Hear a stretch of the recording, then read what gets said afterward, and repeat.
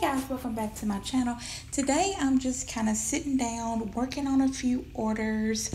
If you've been following my channel for a while, you know that I am a full-time working mom of three, and I have a small business on Etsy. Well, this year I have started a second Etsy shop, and I just kind of want to bring you behind the scenes so you can see how I spend time on my shop, on my other business while I work full time. So right now all I'm doing is checking my open orders on both of my shops. I'm printing out my shipping labels that I have purchased. I already have my receipts printed out, and they are next to me on a clipboard. So I'm just going to kind of quickly get every single order together. Okay, here, what I'm doing now, I have these little thank you cards that I like to put into my craft Etsy shop. Now, a little bit about my first shop that I set up. You can find it on Etsy, and it's called KD's Crafty Spot. That is where I sell my sublimation items, my embroidery items, any kind of items that I craft, I sell on there. And each package that I get, they get one of those little cards. I also have a second shop where I sell sublimation blanks. So if you are just starting out with sublimation, or if you have been doing sublimation for a while and you're interested in where to find cool sublimation blanks, check out my shop. I'll link it down below. It's KD Blank Studio.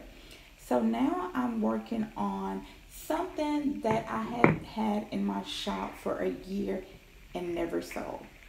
But all of a sudden, these little tooth fairy door hangers have become very popular. It is the second bestseller in my shop. And what it is, it's a door hanger that I stitch out, made of felt on my embroidery machine, and it just has a little message that says, "Tooth Fairy, please stop here." And it has a little pocket so that you can put your child's tooth in it, hang it on the door, and when they wake up, there's a little surprise in that pocket from the Tooth Fairy. Very popular. In the future, I'm going to say about embroidering a name on the pocket. That way it's personalized to each child. So again, I'm just packing the order up, setting it to the side, and getting ready for my next one. So this is one of the items that I have in my sublimation blank shops. These are sublimation mouse pads. Right here are some little thank you cards that I just bought off of Amazon. I include those in my blanks orders only because it's not customized to my shop just yet. I also write a little note on every single order that I get. I write a little note to the person that purchases it on the receipt, just thanking them again for choosing my shop out of all the other shops that are on Etsy, to have enough faith in me to complete their order. I just like to leave a little personal note. And when I ship out my mouse pads, I like to use these little 10 by 13 Polly Miller bags. I get those from Amazon. I believe they're like 14 for a pack of 100, and I'll leave a link down at the bottom so you can check those off if you check them out. I'm sorry, if you are interested in those.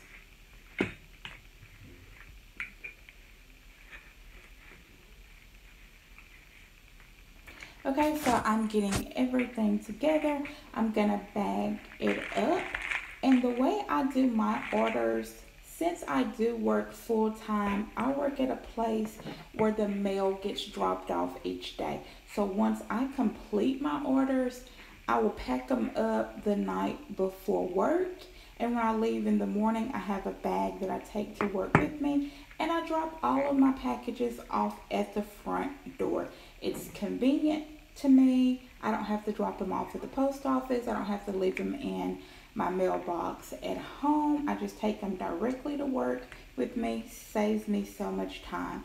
So right now I am working on my #1 seller in my Etsy shop, and it has been my asthma inhaler cases. I was inspired to make these cases because my son was diagnosed with asthma when he was about 7 years old, and he has to keep an inhaler with him. Right now he's 15, teenage boy. You know that age. Sometimes they can become forgetful on what they actually need to bring with them versus what they actually want to bring with them. So when I found this design, I was like, how cool is this?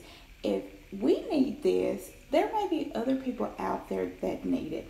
So right now in my shop, I have 3 different styles. I have the arrow case and a little froggy case, and then like a butterfly case. And these have really been a huge seller for me. And I say huge because I am a small shop, but they really make up about 75% of the sales that I get in my shop. So I've already stitched it out on my embroidery machine. Right now I'm just cutting it out. And with the file that I use, I can stitch out 2 at a time. So things like this that sell pretty well in my shop, I like to have some on hand. So when I stitch 2 out, I will cut them out, and then if you can see my little rolling cart that's right there by the door, it's next to my embroidery machine. I actually have 2 of those. And when I stitch those cases out, I cut them out and I sit them to the side. That way, when I get another order, all I have to do is add the snaps and then add like a little swivel D-ring to it. That way it can clip on your purse, backpack, whatever it is you want it to clip to. Sometimes if I have enough time at nighttime, because that's when I do my best work for my shop, I'll go ahead and I'll put the snaps in them. That way when I get an order for it, all I have to do is just go ahead and add that little key ring to it, and it is good to go.